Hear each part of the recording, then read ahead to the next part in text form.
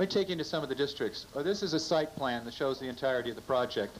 What's the most important thing about this is that the development along 3rd Street, this is reversed from the view you just saw. Development along 3rd Street is fairly low scale. It's in context with the with the village scale of the existing city of Burbank, so it's only 2 to 3 stories along here, building up to perhaps 3 and 4 over at this corner, adjacent to the high school.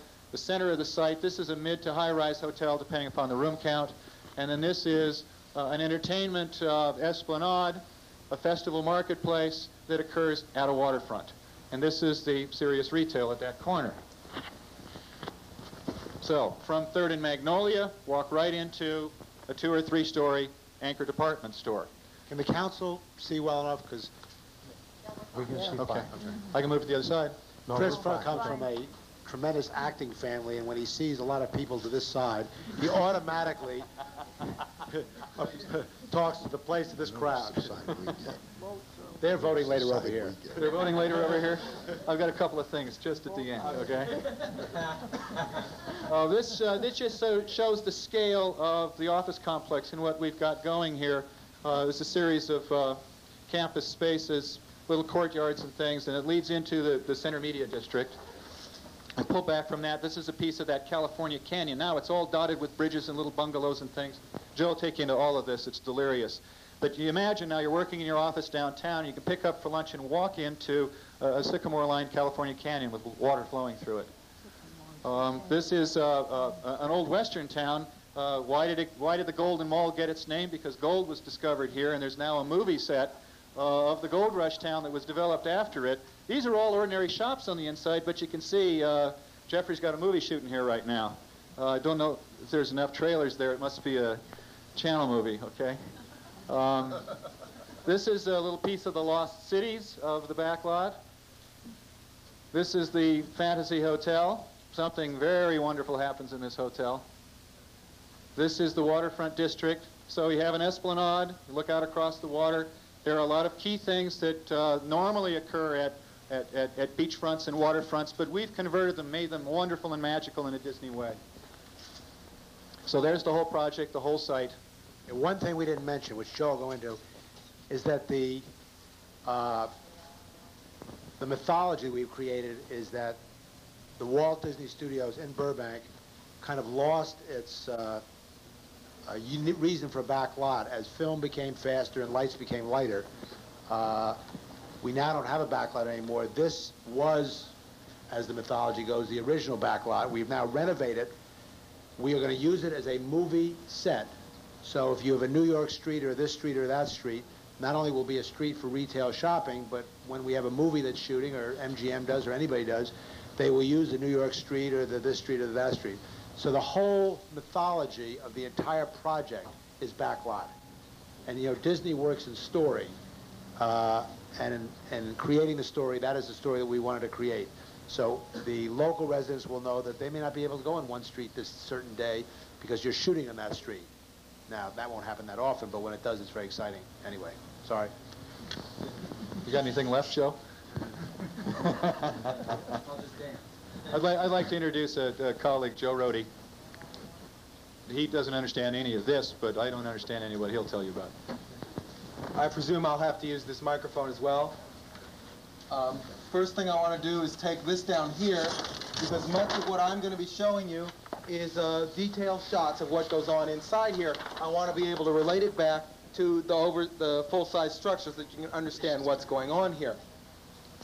As Michael told you, this is a kind of a back lot. The imaginative structure, the story that we've tried to make up, is that there is a back lot here, and we've moved stores into it so that as you walk up to a building that appears to be a French chateau, you walk under the door of the French chateau, there's a space there that's sort of nothing, and there you're in a store. And that store could sell anything. It will, in fact, sell what it needs to sell to serve the community and to make commerce grow.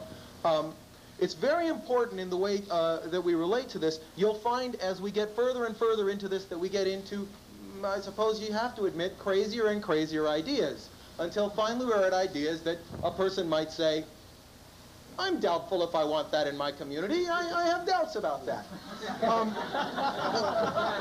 I want to assure you that at every point where this project contacts the community, it presents a face to the community that is very, very friendly, very favorable, that welcomes in the pedestrian traffic and tries very hard not to interfere with the normal practice of life in the community. What we really want is for this to become a part of the community.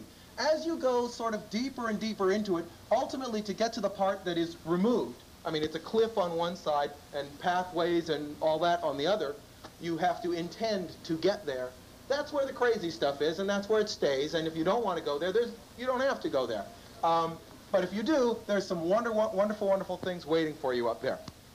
Now, this retail area, which basically comprises this giant L here, this is where a great deal of the retail is centered. It's internationally themed, as Chris said, but that international theming is carried through in backlot sets. For example, here we have a New York street. This New York street is going to not only be expressed in architecture, but also there's lively people in this street. Not only are there shoppers there going about their daily business, walking through the doors of a New York street facade into, who knows what, Robinson's, Harrods, I don't know what it's going to be, something very exciting.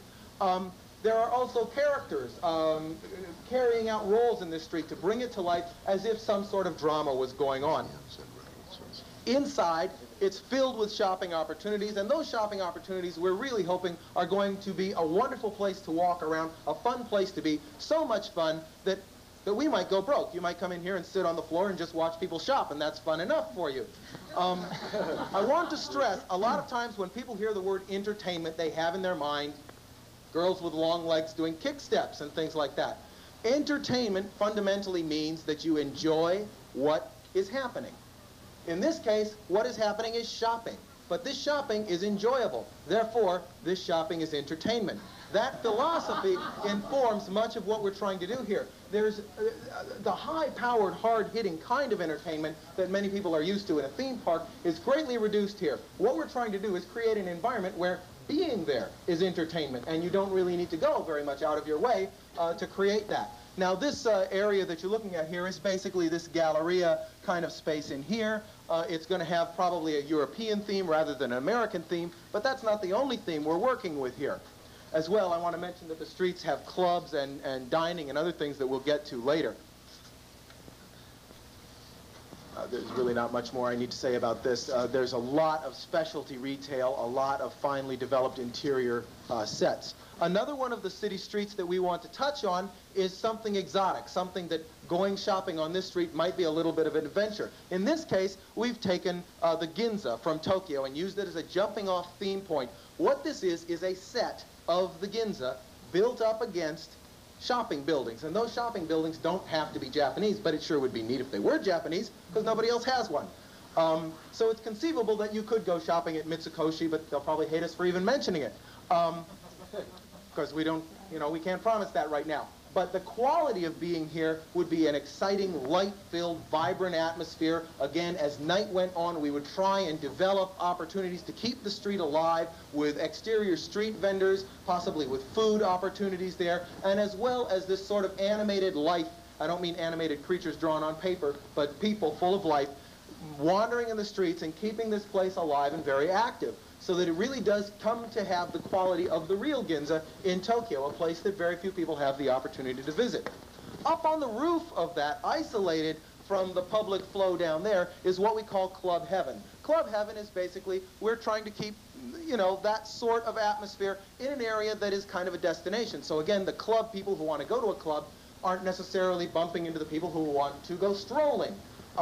This keeps everyone satisfying their directives without interfering with each other. The same way the person who wants to buy a pair of wingtip shoes doesn't want to wade through a sea of mimes and violinists to do that. You want to just go get your shoes and go. You can do that. You don't need to confront the Sphinx. There's not really a Sphinx here. There could be. Okay, one of the clubs we're thinking of is a kind of calypso